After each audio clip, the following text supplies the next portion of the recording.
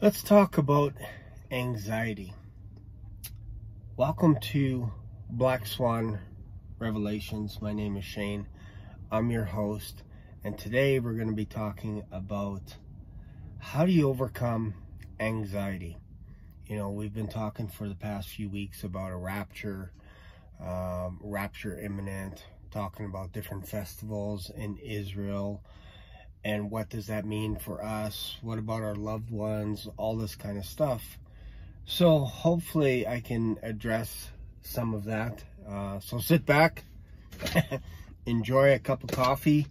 I've had a few already this morning, and probably after this I'll go have another coffee as I make my way through the day when I'm working. Also, my sister's coming to town to visit tonight, so that should be fantastic. We're having a birthday party at my son-in-law and daughter's place, my daughter's birthday, so we're going to be hanging out. That should be pretty fun. Looking forward to that. A little bit tired today, not gonna lie. In my last video I shared that I actually slept out on the deck for a little bit last night with my wife, and at least it wasn't in the garage by myself, where it's been known from time to time that I have to sleep in the garage or the doghouse. So it was actually wonderful, and I'm just kidding if my wife is watching. I love you, honey. But yeah, it was fun watching the stars and everything, but I couldn't sleep. There was some guy next door. I don't know if he was hacking up bodies or whatever. It sounded like he was hacking up bodies next door to us, you know, with a machete or something. And then you might ask the question, well, how would you know what it sounds like? Okay, I don't know what it sounds like, but I'm like, who's up late at night, like at 10 o'clock, 2 o'clock in the morning, 1 o'clock in the morning, making noise? Like, it was weird. So I didn't know what he was up to. Sounded shady to me. Most people are asleep. Anyways, crazy. How can you tell I've had too much coffee today? So how do we overcome anxiety? You know, especially with talk of rapture imminent and all this kind of stuff. There's a couple of things. One is, when you become a Christian, a lot of your needs are taken care of already in Christ. Because really, at the end of the day, no matter what happens to you, suffering, whatever it is, you are still with Jesus Christ, and whatever happens in this life is just a blink of an eye. Like, honestly, it's just a blink of an eye. When you think about eternity, it's nothing. You know, and you think about, oh man, I stubbed my toe, or I have bills to pay, debt, all this kind of stuff. In eternity, nothing. Here, yeah, it means a little bit more, you know. And we start thinking about our relatives and all this kind of stuff, and we start thinking, are they saved, are they not saved, and all this kind of stuff. And what I do to relieve myself of that anxiety of me having to save the whole world by myself, because believe it or not, I am not Jesus Christ. I am not the Holy Spirit. So how about we do this? How about we let the Holy Spirit be the Holy Spirit and take care of all those things that we cannot control? Do you know what we can control? We can control ourselves. We can control our thoughts. We can control our behaviors. We can control how we treat each other. And as a Christian, we should treat everyone else, no matter who they are, no matter what they believe, better than ourselves. Better than ourselves. That is one step to curing anxiety, is put other people above you. Put your life on the line for someone else. Vouch for someone else. Give them the benefit of the doubt. I'm telling you, your anxiety will begin to pour away. It will begin to drip off of you. Another thing. Study the Bible, man. I keep saying it. You want to relieve yourself of anxiety? dive into the Word of God. This has helped me immensely, studying the Scripture, studying it day and night, morning, afternoon, evening. I don't memorize Scripture. I should, but I don't. I just read a lot. I read a lot of the Bible, a ton. And what I find that is happening is my mind is being washed. Some people might call that brainwashed, but I'm okay. If the Holy Spirit wants to wash my brain, I am okay with that. Believe me, I'm okay with that. What I find is fascinating is the more you read the Bible, and I am a big King James advocate. I was just sharing in the last video that I looked up how many words are in the book of Hebrews, and there was like, I don't know, I forget the number now, like 4,953 words in the King James Bible for the book of Hebrews, and coincidentally there was the same amount of words in Greek. I find that fascinating. I find all that stuff fascinating when you can study and learn things. And I believe God is a mathematician. I believe he has order. I believe he knows exactly when he's going to come back. I know when he's going to judge the earth. I know he knows when he's going to judge the earth. And I'm not stressed out about it because I believe in a pre-tribulation rapture. That also relieves a lot of stress. Why? It's not escapism. It's just knowing that you have a future, a purpose, a vocation. So what is that vocation? Right now, today, it is to edify other believers in the church, to give them hope, to give them teaching, training, all this kind of stuff on how to love each other, especially those that are in the church, especially believers. You have to be able to edify each other. If you are not able to do this, I would have to check your sources. Where are you plugged into the most? If you are plugged into CNN every single day, your stress level is going to go through the roof. It is. I don't have to watch the news to tell that people are stressed out. Why? Why are they stressed? It's because they can't control it. They can't control the news outlets. And if you don't understand how the media outlets work, for example, you guys are probably seeing ads right now on my YouTube channel. Yes, I am a partner. I just became a partner with YouTube a few weeks ago. So all my videos are monetized, which means you make a little bit of a sliver of income because of the ads that are running in front of your videos in the middle and after, like 10-15 seconds. Some people have given me slack and said, well, there's some questionable ads coming up on my YouTube channel, Shane. I don't like that. I'm like, well, dude, the only reason why you're having questionable ads show up on your channel is because you watch questionable videos. That's why. YouTube knows exactly what videos you like. YouTube knows how long you watch these videos. YouTube knows when you watch these videos. Why do you think I get iguana videos attacking deer every once in a while, or pro wrestling videos sent to me every once in a while? I'm like, ooh, there's another video of The Rock. I like that. Oh, there's another video of Hulk Hogan. It's because I grew up on pro wrestling as a kid. So every once in a while I see something that is reminiscent of that, and you're going to get feeds based on what you watch. Now, I also get feeds from other YouTube channels. One of my fellow YouTubers, Tom Coate, who is Watchman River, he has a video out. He basically puts a video out every single day. That guy is a machine. If you haven't checked him out, go check out the Watchman River. I always want to call him the Riverman Watch. I think that's also a cool name. So if you want to start your own YouTube channel as a Christian, man, it's a good time to do it, because there's a lot of people interested in the Bible. There's a lot of people interested in the end times. You can call yourself the Riverman Watch.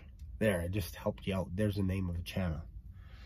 Takes a little bit while to get to a point where you needed, like originally, I think it was last year, you needed about 4,000 watch time hours to monetize your channel. You needed people to watch 4,000 hours of your stuff, and you needed about 1,000 subscribers.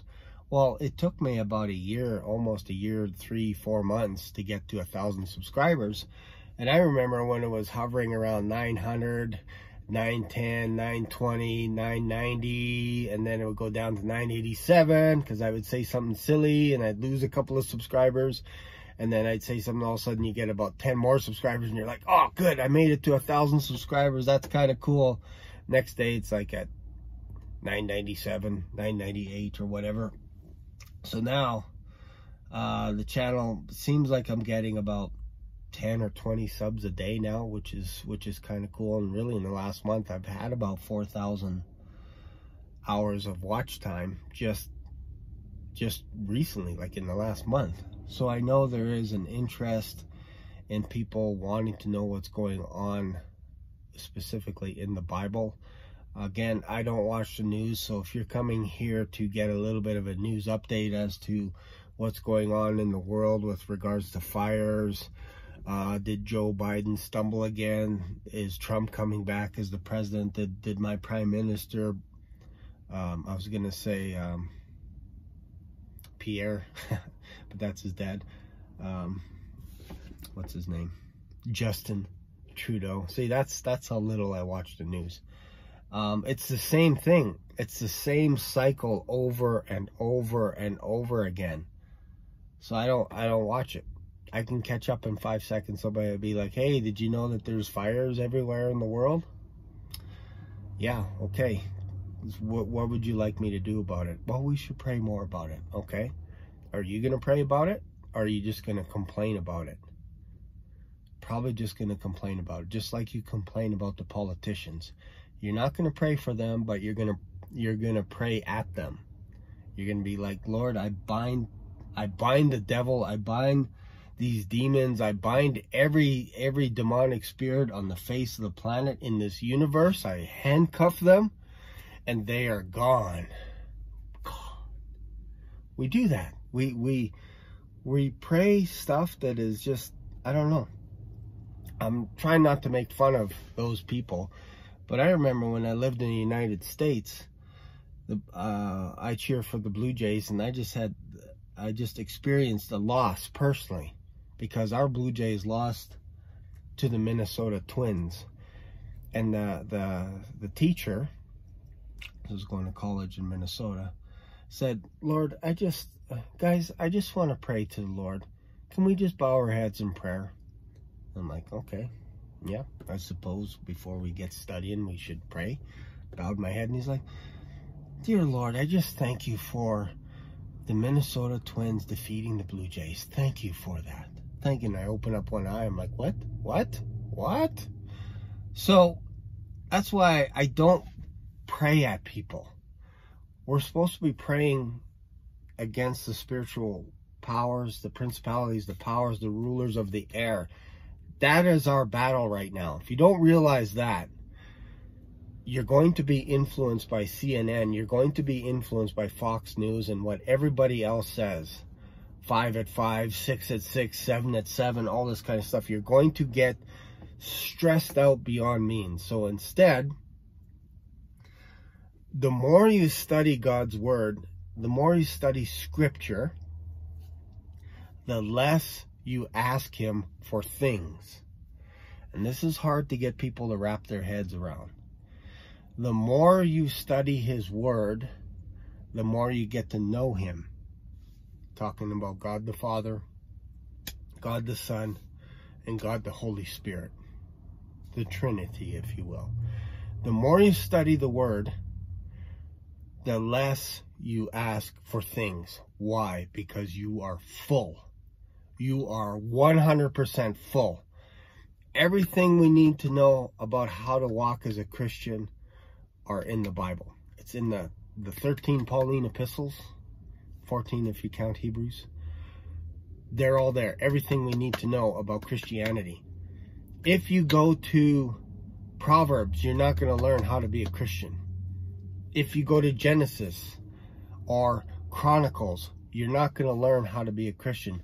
Even if you go to the book of Acts, you're not going to learn how to become a Christian. If you go to the Gospels or the book of Revelation, you're not going to know exactly how to be a Christian. And you're going to get anxious because you're going to start mixing up things, going, Matthew 24 says, you know, as soon as the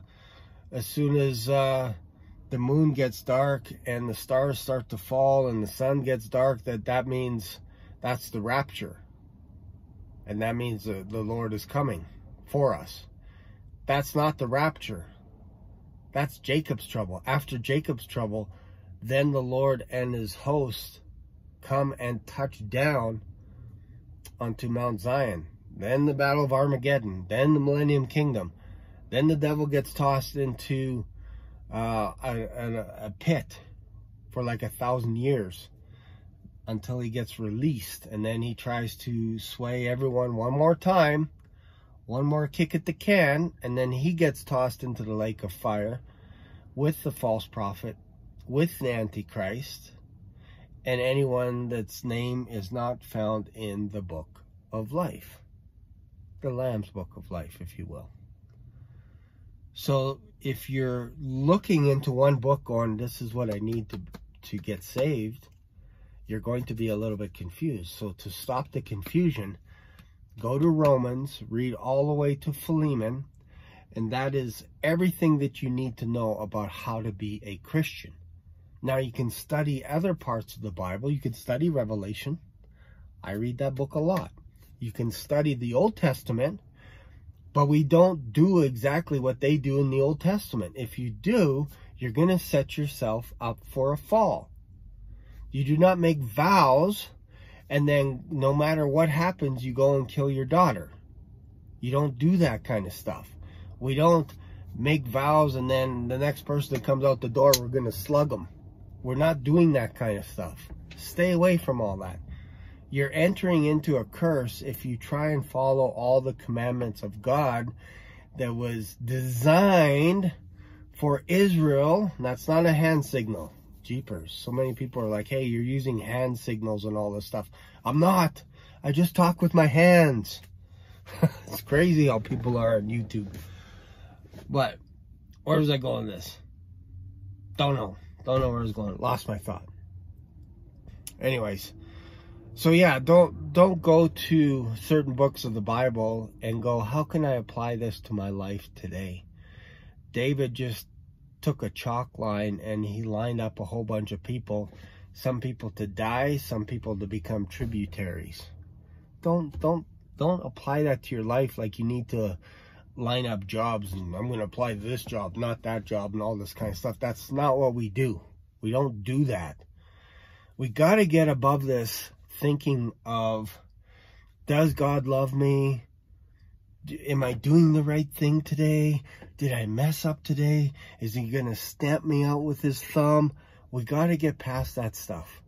We got to get out of drinking milk every day, because eventually you're going to drink so much milk that it's going to pour through your nose and you're not going to be any good to anyone. You might as well just eat pablum. Same thing. Eventually you got to get to the point where you're going to be eating steak every single day. You're going to be eating lobster every single day, and it's going to be delicious. We got to get you off the pablum. Got to get you off the formula where you're like, I don't know. I don't know if the Lord loves me. Am I worth it? Am I worth it? I don't know. I don't know if I'm worth it. Am I worth it? Oh, I feel like such a bad person. And I get it. I get it. I understand that those thoughts creep in. But again, like I said at the very beginning, if you want to get rid of that stuff, you got to study the scripture. You got to know who you are in Christ. We are joint heirs of Christ. Do you have any concept of what that means? That means we are seated in heavenly places. We have a seat at the table, if you will. We are secure by the Holy Spirit. We have God, the Holy Spirit, living inside of us.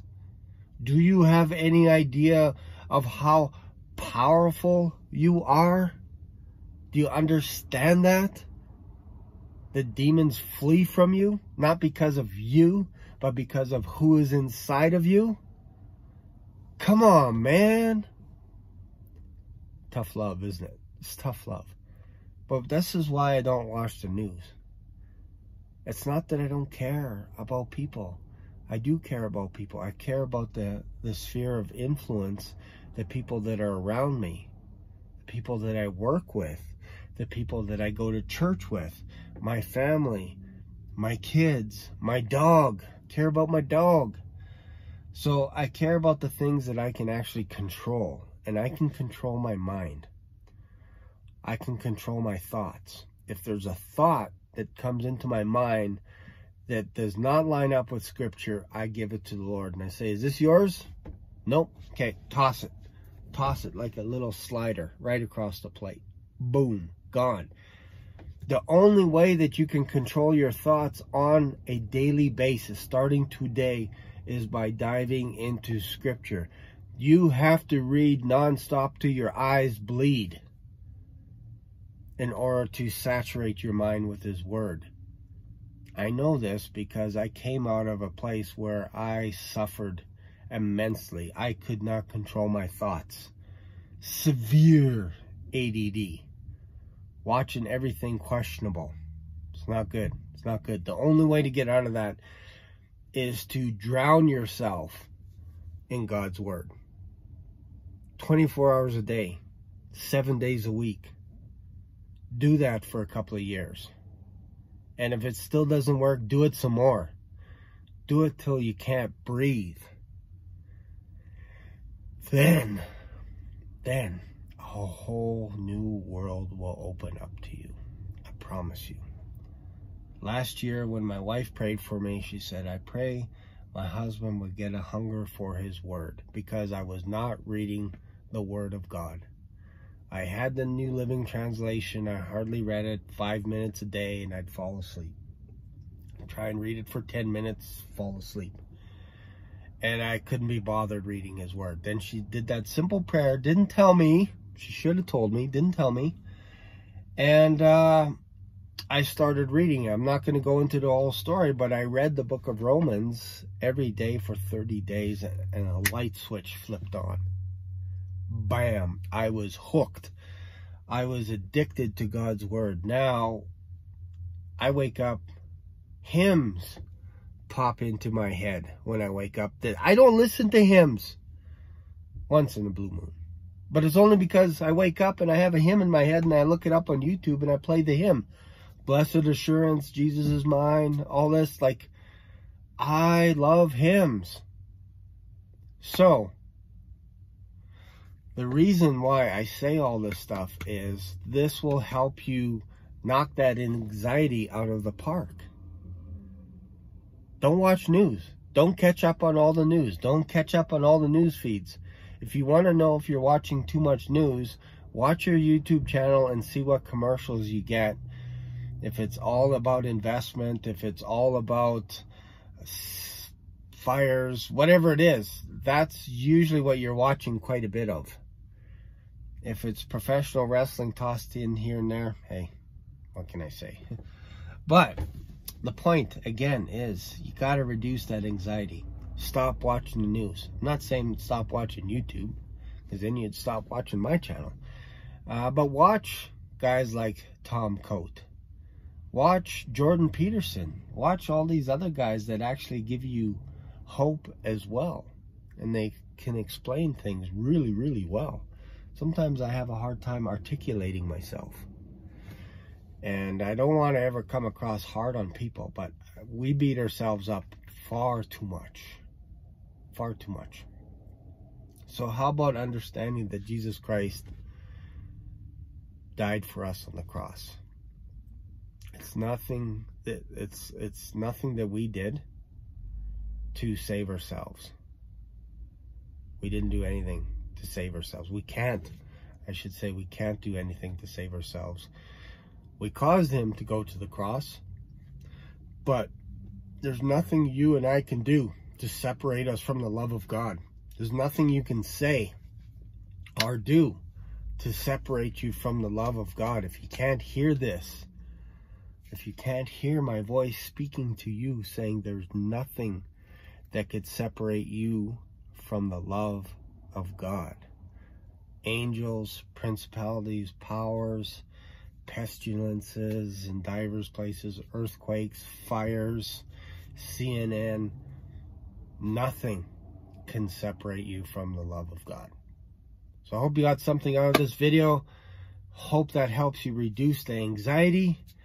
And I'm telling you, we got more things to talk about on this channel, especially when it comes to heavenly things. And I want to go deep with you guys. But if you're still questioning if you're saved, if you're still wondering if God loves you, you can't go deep. You can't go deeper because we're still drinking milk and cookies. You got to get out of that milk and cookies. What is the stage of milk and cookies?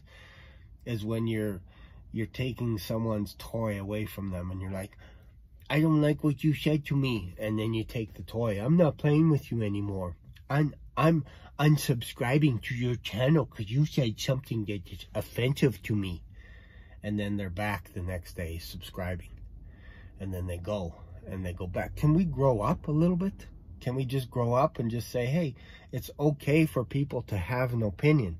I subscribe to a ton of channels that I don't agree with. But I support them because I support the freedom of speech. You have to be able to talk through things. You got to be able to wrestle through your salvation. You can't just be reliant on one person telling you everything. You can't. You rely on the Word of God. That will get you through everything. Everything. That was a lot, wasn't it? That was a lot in this video. So, again, I encourage you, go watch The Watchman River first. Then come watch my channel. And then have a look. And hopefully, maybe together the two channels will help you out. Because Tom likes to talk a lot about the news and stuff. And I can't tell him to not watch the news. But he has a nice way of wrapping it into his story of if he's talking about the rapture coming, not coming, all this kind of stuff. He can do that with news outlets. I cannot do that. All I do is talk about the scripture. And yes, I do believe the rapture is imminent because the Lord has the power and the authority to grab us whenever he feels like it. There's nothing I can say or do to stop it or hinder it. Nothing. All right. Thanks a lot for watching. If you got something out of this, let me know in the comments. Feel free to subscribe. Even if you're a hater, still love you. I appreciate your feedback on the channel. Even if you don't like what I'm saying, what I'm putting out, I still appreciate your feedback, and I appreciate that you are watching my channel. Whether or not you like me, that doesn't matter. Whether or not you like what I say, whatever, I just appreciate it. Anyways, my sister's calling me. See you later. Bye.